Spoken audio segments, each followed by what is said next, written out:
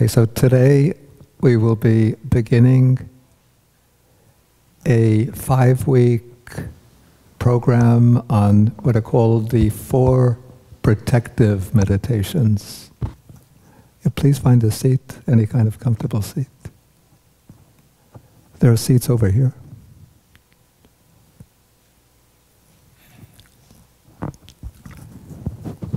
Okay, the 4 protective meditations are a group of meditation subjects which are found amongst the 40 meditation objects in the Visuddhimagga, but the early teachers in the Theravada tradition have sort of selected them and put them into this group because they form, as the name indicates, they perform a protective function.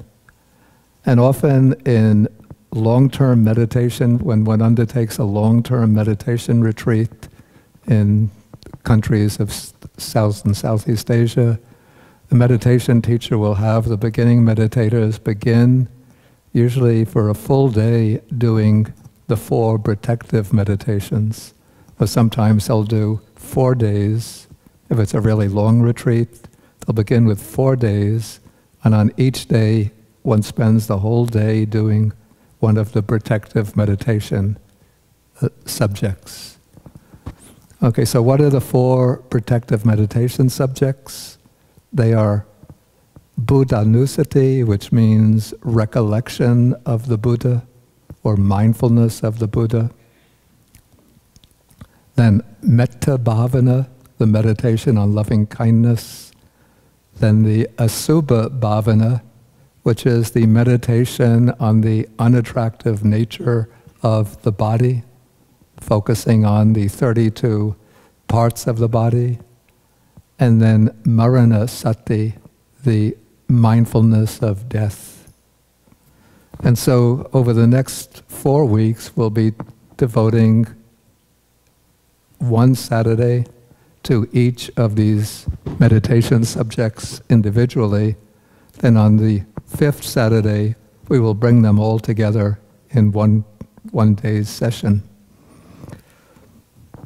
Okay, so the 4 meditation subjects, they are called protective meditations because each performs a particular protective function in relation to our cultivation, our spiritual practice.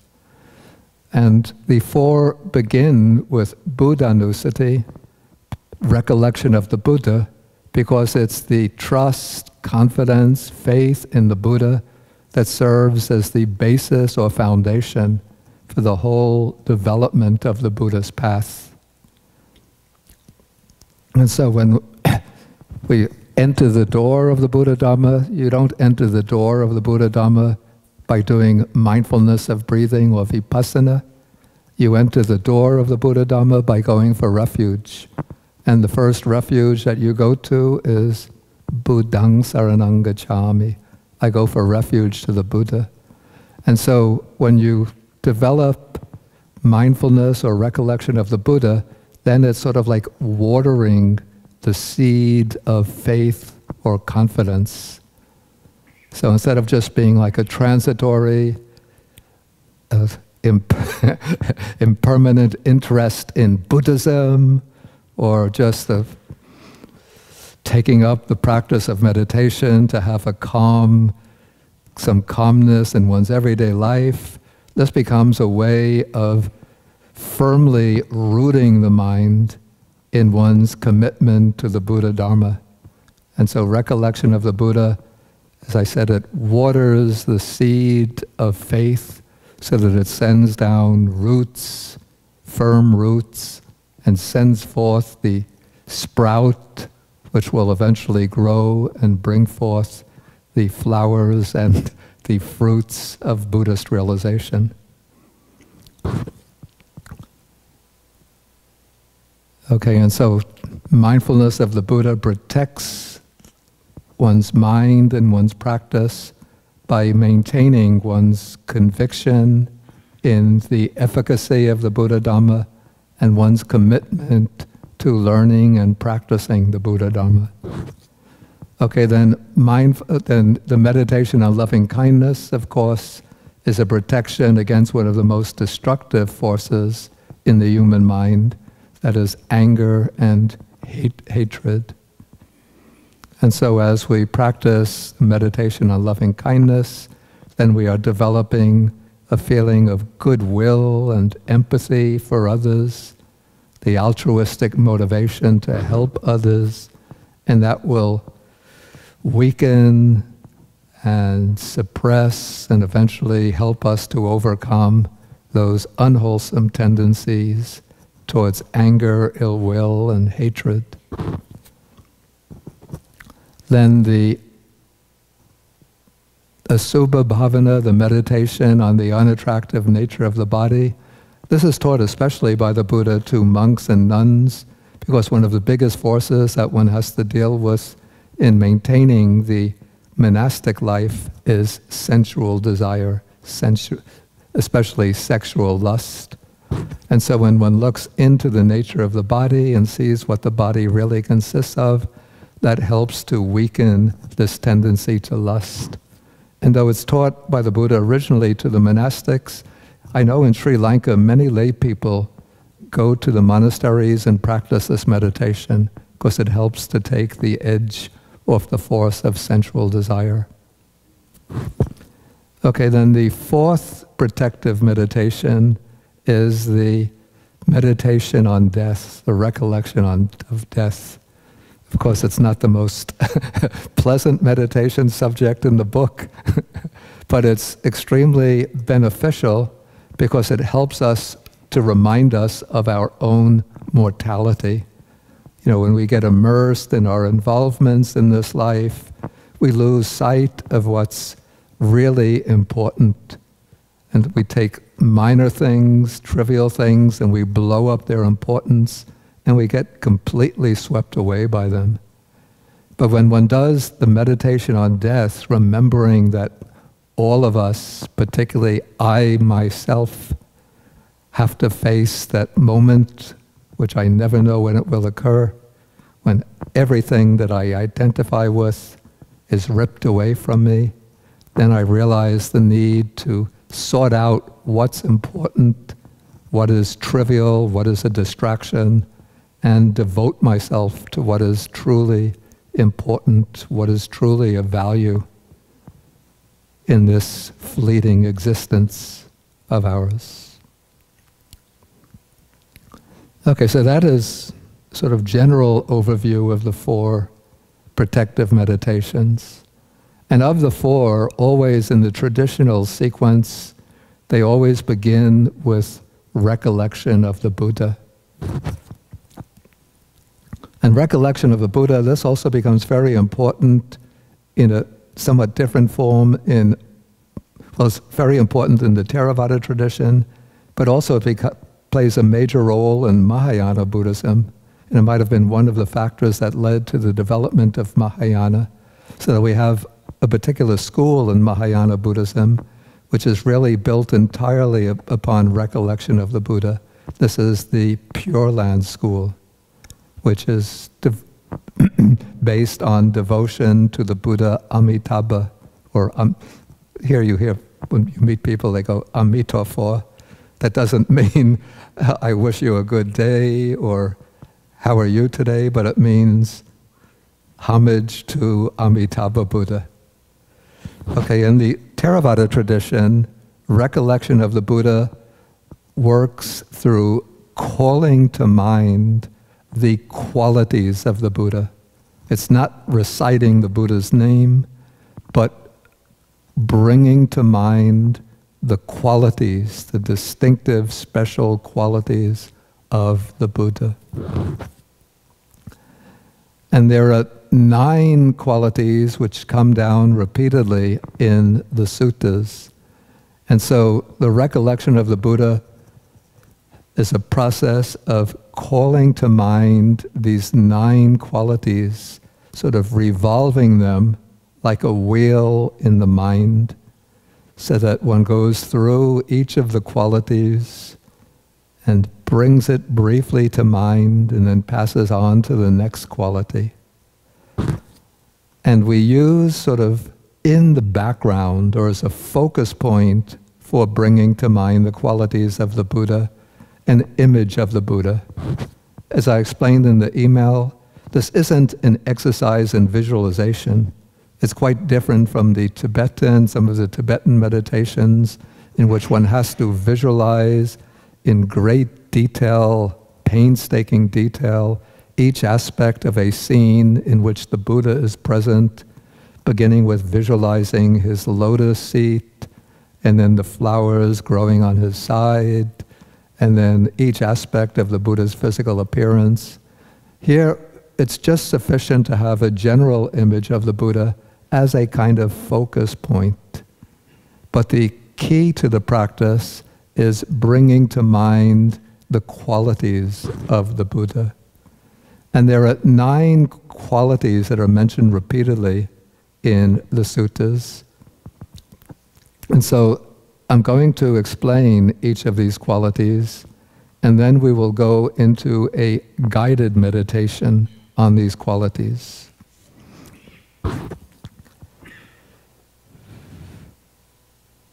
Okay, and each of these qualities has numerous levels or shades of meaning.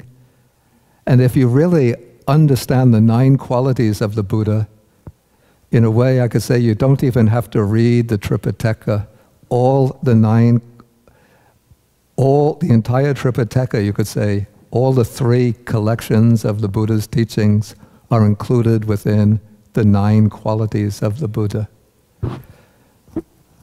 Okay, so I will now go through and explain the 9 qualities. And the way the practice develops, usually when one does it over an extended time, one begins by getting thoroughly acquainted with the 9 qualities. Then one starts stripping away qualities till one reduces to 3 qualities, then works with 3 qualities, deepens one's focus on the 3 qualities, then eliminates 2 until one has just 1 quality. And of course, the qualities that one eliminates and the ones that one retains depends upon one's individual preferences, inclinations. But since we're practicing in a group today, I'm going to take the initiative in deciding what 3 stay. But I'll leave you to choose the last one for yourself. Okay, of the 9 qualities now, we begin with Arahan. So the formula goes, first let me recite the whole formula. Iti piso bhagava arahang samma sambuddho vijja charana sampanno sugato lokavidu anuttaro purisa dhammasarati satta deva manusanang buddho bhagava. Okay, so it starts with iti piso bhagava, which means the Blessed One is. Then the first one is arahang, or arahat. So the Buddha, just like his great disciples, is an arahat. And the word arahat, it was not a word original to Buddhism, but it was a word that was in circulation in India during the Buddha's time, to indicate the spiritually accomplished person, the one who had gained liberation. And so the Buddha took this word over and brought it into his own teaching to indicate the person who has gained liberation. And so the Buddha, since he had gained liberation, he's first of all arahat, arahan. Please, if you're joining the meditation program, you could find there's a seat here. Then sit along the side. Okay, so the word arahang comes from a root which means to be worthy, to be deserving. And so the Buddha is called arahang in the sense that he is worthy of veneration, worthy of respect, worthy of offerings, worthy of praise. And then what makes him Arahant, worthy of veneration, this is the second aspect of Arahant, is that he is fully purified, that he is one who has eliminated permanently and completely all the defilements of the mind. He is one who has eliminated all greed, all hatred, all delusion. So he's fully purified, the mind stream is fully purified, all of those defilements have been cut down at the root so that they are incapable of arising again in the future. And by cutting down all the defilements, the Buddha is liberated from the cycle of birth and death. He's cut off all of the defilements are the bonds or fetters that keep one tied to the cycle of birth and death. And so the Buddha is one who has broken the bonds and has gained the ultimate freedom, the ultimate liberation. Okay, so we could bear this in mind as the three meanings of Arahant, that he's the worthy one or holy one, the one who deserves veneration and praise. He's the fully purified one who's eliminated all the defilements. And he is the liberated one, freed forever from the cycle of birth and death.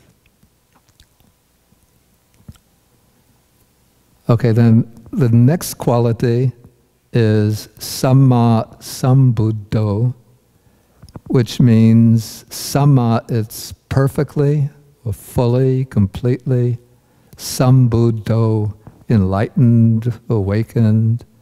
And so we bring these together, Samma Sambuddho, the perfectly enlightened one. And this is explained to mean that the Buddha is the one who has achieved the knowledge or understanding of all Dhammas, which I would take to mean all the spiritual principles of the universe. Like he's eliminated not only the defilements, not only the gross ignorance, but he's eliminated all the obstructions to cognition. So he's able to know whatever he wishes to know. Sometimes Samma Sambuddho is explained in terms of omniscience, but I don't think that the Buddha would have been omniscient in the sense that in 500 BC, he would have known how to operate Word version 10. I mean, he would have had no idea that someday Word version 10 would exist. But whatever relates to the processes of defilement and bondage, to the process of liberation, all of the defilements, all of the aids to enlightenment, all of the different stages of realization, everything that's set down in the Tripitaka, you could say, is testimony to the vast, almost unobstructed knowledge, cognition of the Buddha. And all of that is compressed in this expression, Samma Sambuddho, perfectly enlightened one. Okay, the next quality is Vijacharana Sampanno, which means one who is endowed with good conduct, good behavior, and knowledge, clear knowledge. So the good conduct of the Buddha, you could see, is exemplified by his flawless behavior, that there are never any faults in his bodily actions, in his speech, never speaks with anger towards anyone, never makes rough movements, but he's always acts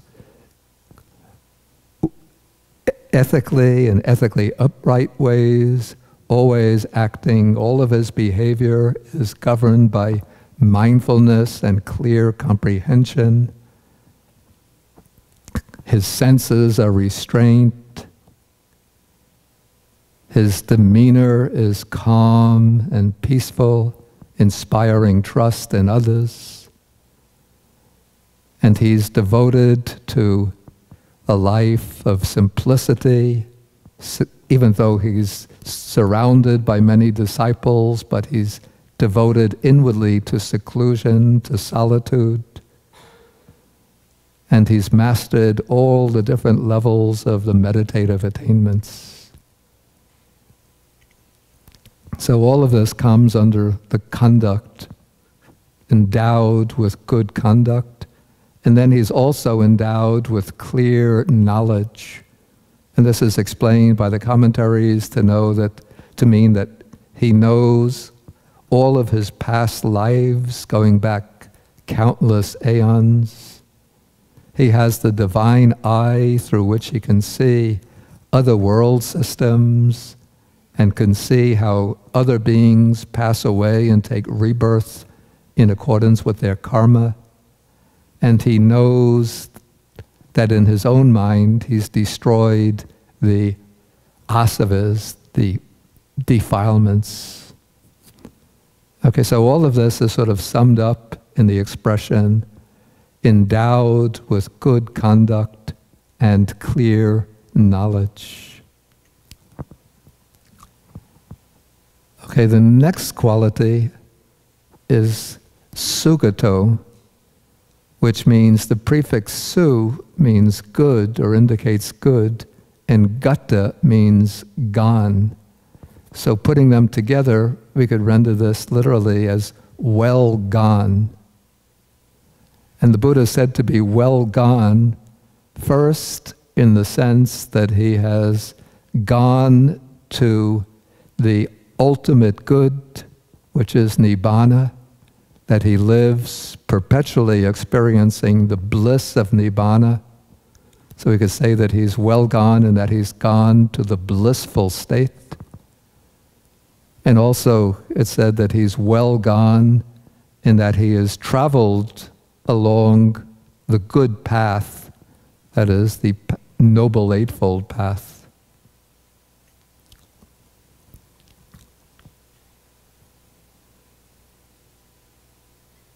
Okay, now if you look at these qualities that I've mentioned so far, arahang, that's the worthy one, the perfectly enlightened one, the one with good conduct and clear knowledge, and the well-gone one, those are all pertaining to the Buddha's own achievements. With the next quality, we begin to see what I would say is a movement from the Buddha's own inward achievements to his relationship to the world. So this one is called lokavidu, which means knower of the worlds, or knower of the world.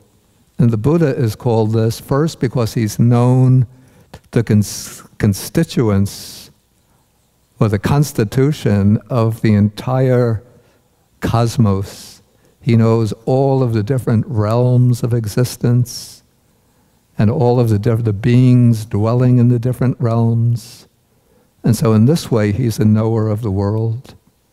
But also he's a knower of this world in that through his special super knowledge, he's able to cast his vision out upon the world and to see the minds of the people of the world, to understand what are their strengths and weaknesses, what are their underlying tendencies, their potential defilements, their potential strengths and potentials for awakening.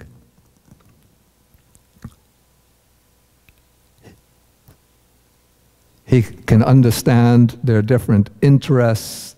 inclinations, proclivities, preferences. And so he has this comprehensive understanding of the mental makeup of countless living beings, countless human beings. And in this way, he's always able to adjust his teaching to fit the particular situation, to fit the specific needs and interests and inclinations of the people being taught. So that is why when you read the suttas, you could see when the Buddha meets, say, an angry Brahmin, he knows exactly how to teach. Actually, I'm coming into the next characteristic. Let me stop with that. Okay, so this is Lokavidu, the knower of the world. Then the next one is, in Pali, Anuttaro Purisa Dhammasarati. That is the unsurpassed trainer of people to be tamed. So this quality, or this designation, indicates the Buddha's ability to train, to discipline, to tame people with such different qualities, characteristics, interests, and so on. So the Buddha had, many monk disciples, nun disciples, layman disciples, laywomen disciples, and he was able to teach each of them, or all of them, in the ways that best suited their dispositions, their capacities for understanding and realization. And sometimes the Buddha would meet people who were very difficult to tame.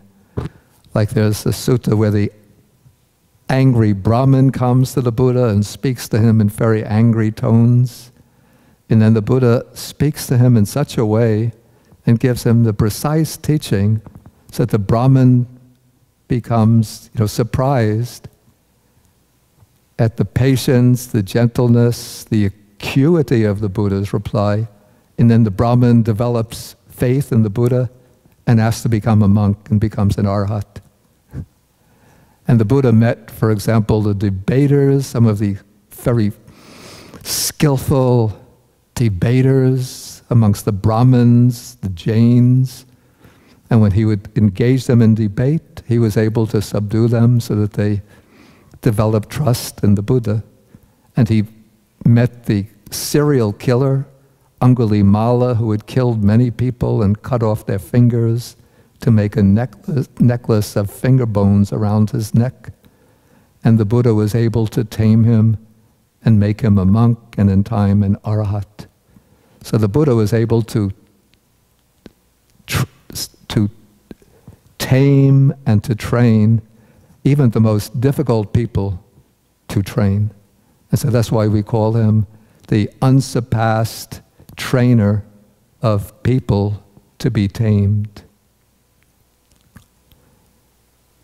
Okay, then the next quality is Satta Deva Manusanang, the teacher of humans and deities. In a way, this quality seems similar to the previous one, but I think maybe the emphasis here is simply on the Buddha's role, not so much in taming and subduing those who are stubborn and intractable, but rather just the general aspect of being a teacher to countless human beings and many deities, always pointing out to them what is unwholesome, what is wholesome, what is harmful, what is helpful, what is unwholesome, what is wholesome, what leads to their defilement, what leads to their purification and liberation. So the Buddha is the satta, the teacher, in that his teaching brings benefit to countless humans and even to deities. We see in the suttas, particularly in the Samyutta Nikaya, in the depths of the night when the rest of the world is sleeping, the deities come to the Buddha to ask questions, and then the Buddha answers them. Okay, so we have teacher of devas and human beings. Then we have Buddho, which seems rather similar, Buddho, the enlightened one, similar to the second one, which is Samma Sambuddho, perfectly enlightened one. So I asked myself, what is the difference between Buddho and Samma Sambuddho? And just the way I would explain it is that Buddho here indicates that the Buddha is one who first has become enlightened to, has understood specifically the Four Noble Truths, and also takes on the role of being the enlightener, that is, the one who conveys enlightenment to others. So he's not only enlightened within himself, but he is the one who enlightens others, who brings others the light of wisdom, who awakens them from the sleep of ignorance.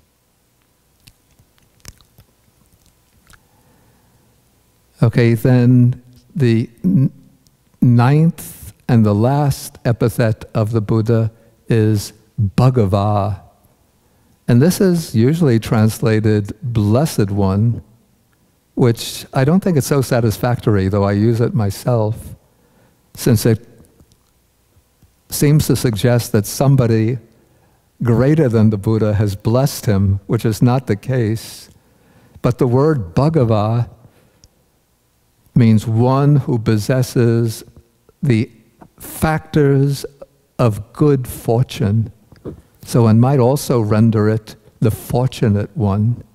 And what's explained, or what the commentaries explain, Bhagava, at least one of the explanations, is that the Buddha is the one who has completed the practice of the paramis, the paramitas.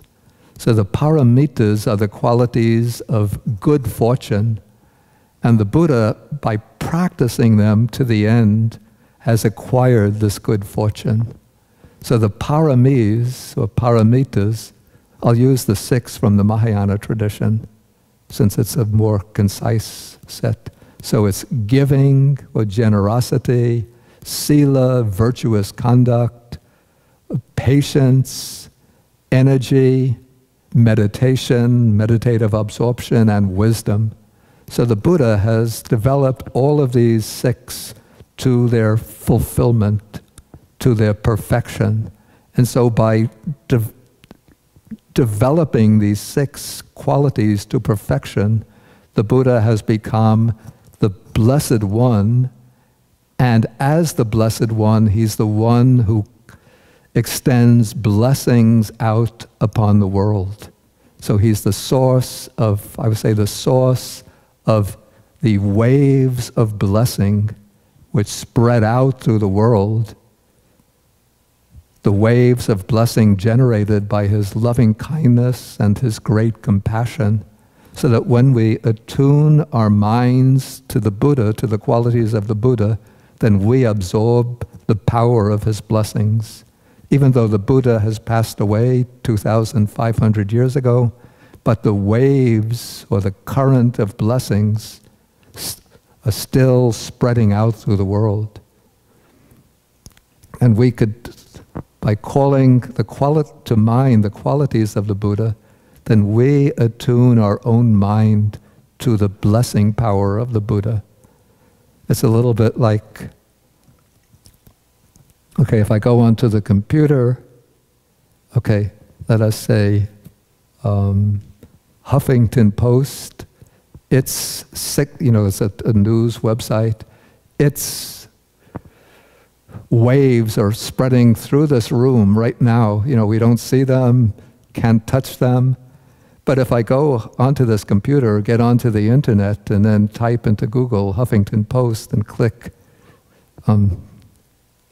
enter, then Huffington Post appears.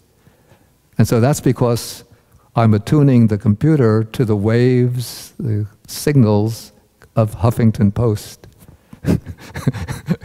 And so in the same way, when I bring my mind into attunement with the Buddha by calling to mind the qualities of the Buddha, then I'm sort of absorbing or picking up the blessing power, current of blessings coming from the Buddha, the current of the Buddha's loving kindness and compassion.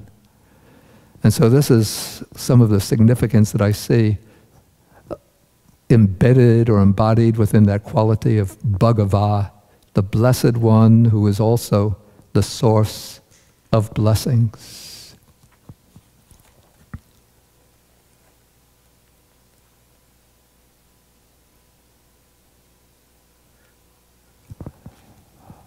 Okay, so this covers the explanation of the qualities of the Buddha. Do you want to stretch the legs for 5 minutes? Because we started at, it's now 10 after 10. We started here at 9. So let's stretch our legs. You could just even walk around a little, but don't get lost.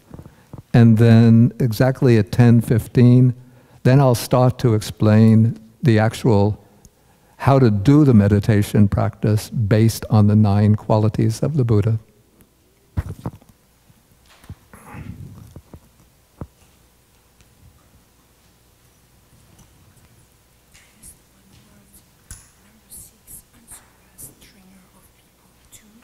To be tamed.